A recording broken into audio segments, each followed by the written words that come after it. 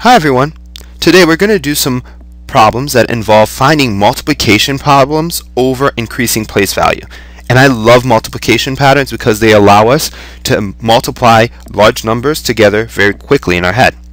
So what happens here is 6 times what number equals 60? And we know that 6 times 10 actually gives us 60. So I'm going to write 10 right here. But what about 60 times what number gives us 600?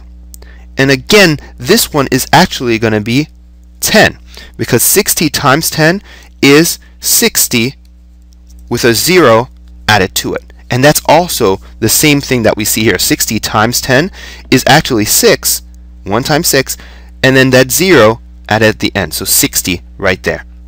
And then what do you think this one will be? There's 600, so there's those 600 right there. That's 600 right there. And then that one extra 0 right there. So that means that this one has to be 10 as well. And then that's going to give us 6,000. Because when you multiply 600 times 10, you have 1 times that 600, which is going to give you the same number, 600. And then you have that additional place value from the 10, and you put a 0 right there. And so that's a very quick way to multiply with tens so you can get increasing place value.